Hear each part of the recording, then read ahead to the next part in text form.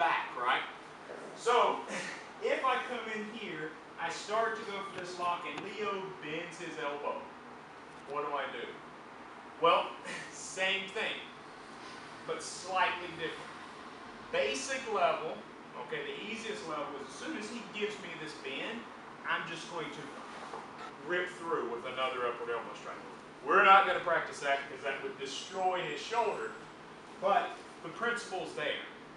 Just ripping through. And you can see it's already breaking his posture. If I continue with another upward elbow strike, it's going to tear out this shoulder joint. What I can do, though, is same thing as before, but instead of gripping at the wrist, I'm going to grip up at the bicep, keeping his elbow very tight against my chest. Okay?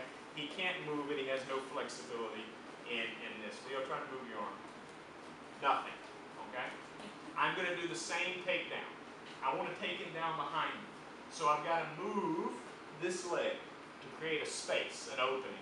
I'm going to pick up this leg, drop him straight down. Okay? And then from here, shoot this hand straight behind his head and turn my body. Key lock. Okay?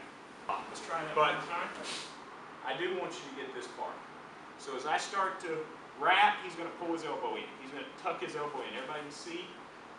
As he does that, I'm just going to continue, but I'm going to let my forearm take that elbow.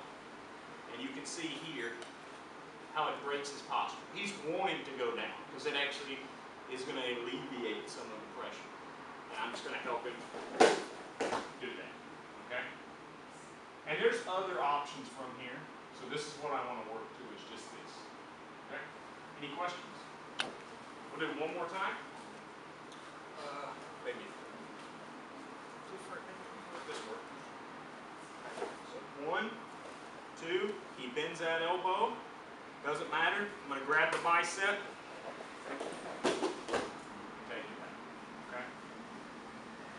All right. Let's work that.